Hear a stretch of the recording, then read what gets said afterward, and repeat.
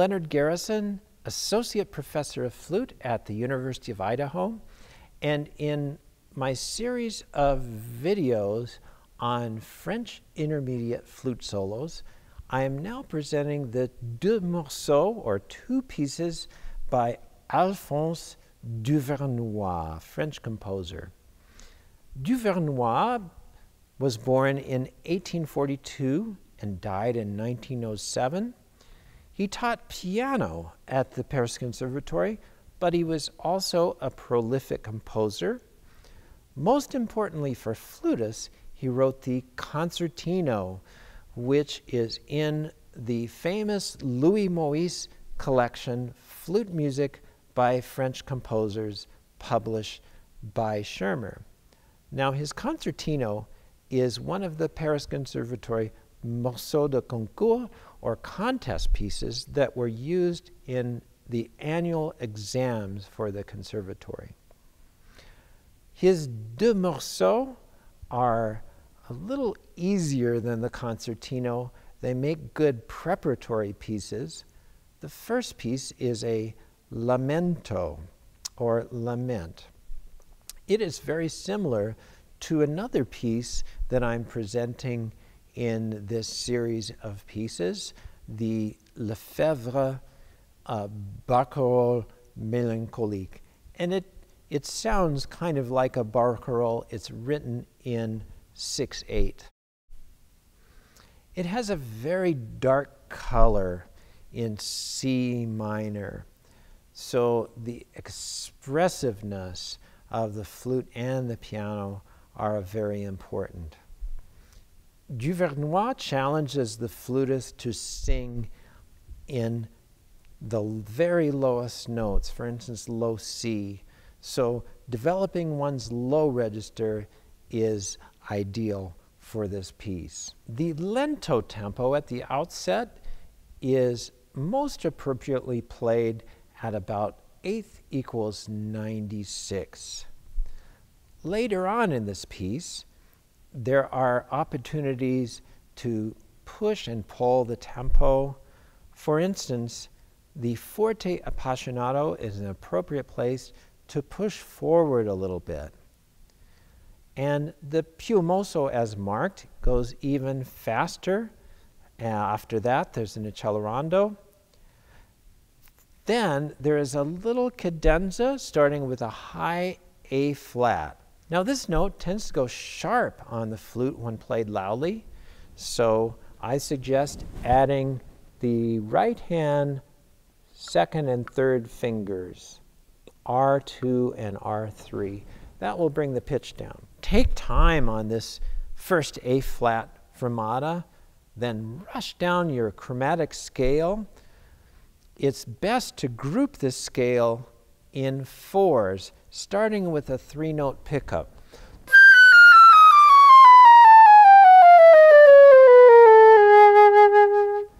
Resulting in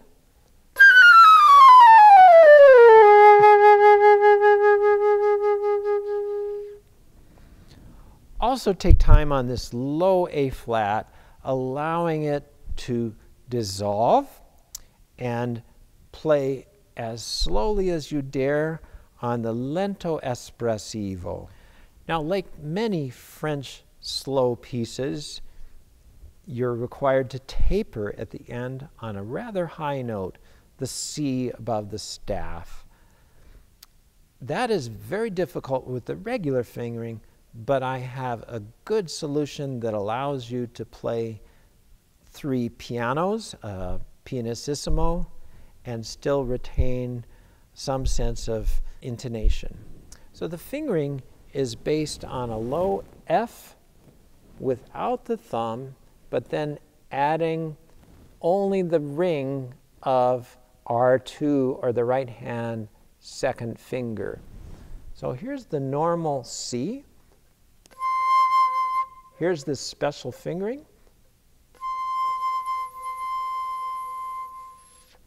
It's easier to sustain at a soft dynamic, and the pitch is just slightly higher, which should work out very well. So let's listen to this first of the Deux morceaux, or two pieces, by Alphonse Duvernoy, the Lamento, with myself, Leonard Garrison, performing on flute, and my colleague Roger McVeigh performing on piano.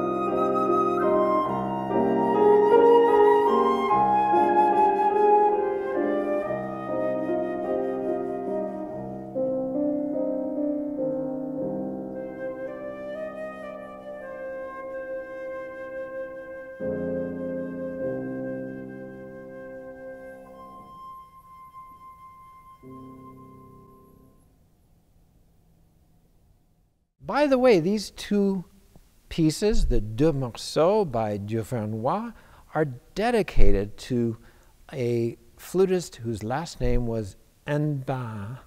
He was, for a time, the professor of flute at the Paris Conservatory following the death of Paul Taffanel.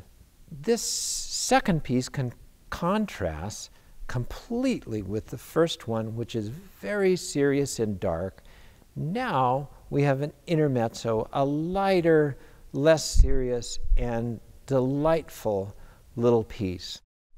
It is marked allegro ma non troppo, a cheerful fast tempo, but not too fast, and the best tempo in terms of metronome is 96 to the quarter note beat.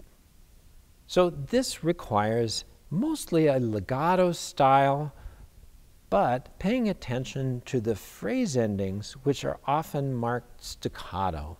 So in those cases, they need to be clipped for a nice lift to the sound. Pay attention to the marked tempo changes. For instance, the poco ritenuto about a third of the way through the piece. The piece is written in an ABA form or ternary form, and so try to contrast the second section as much as possible with the outer sections. The piano sets up a Spanish sounding accompaniment, and the flute comes in forte, accented, and très rythmé, or very rhythmic. Play with lots of panache and color and clear articulation. One of the ensemble challenges in this piece occurs on the second page of the flute part after the long B to C natural trill. And the flutist should breathe after the resolution of their trill and then play mezzo forte, realizing that the pianist has to play in the same rhythm, doubling your eighth notes. And so you must give this breath, indicate your beat very clearly to your pianist. Subsequently, there's a little rallentando leading back into the original theme. So this also has to be worked out very carefully with the pianist. The biggest technical challenge of this piece occurs in the second line from the end, where you have sextuplets, or actually 16th note triplets, with what we call lower neighbors applied to a G major scale. So slowly, this passage sounds like this.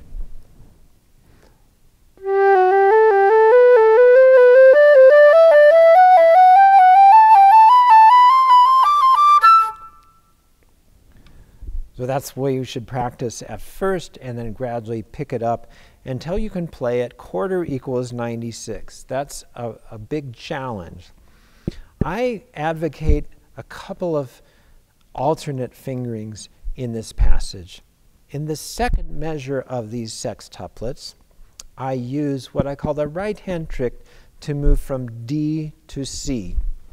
So I finger D as normal, but I keep my right hand planted and move to C only in my left hand and back to D. So the result is this. The tone of the C is slightly compromised by this fingering, but no one's going to hear this at a very fast tempo. The second bit of alternate fingerings I use is right after that, on the first E after the D. I do not plant my right hand pinky for that note.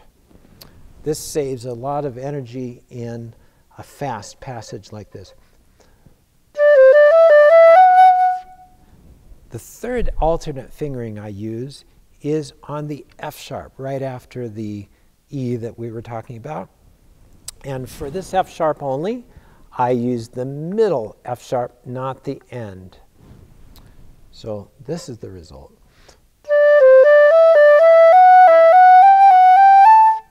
And so on.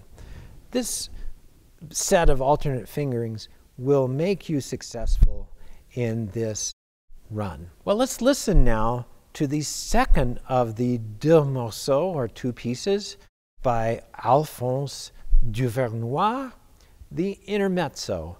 This is with myself, flutist Leonard Garrison, and my colleague, pianist Roger McVeigh.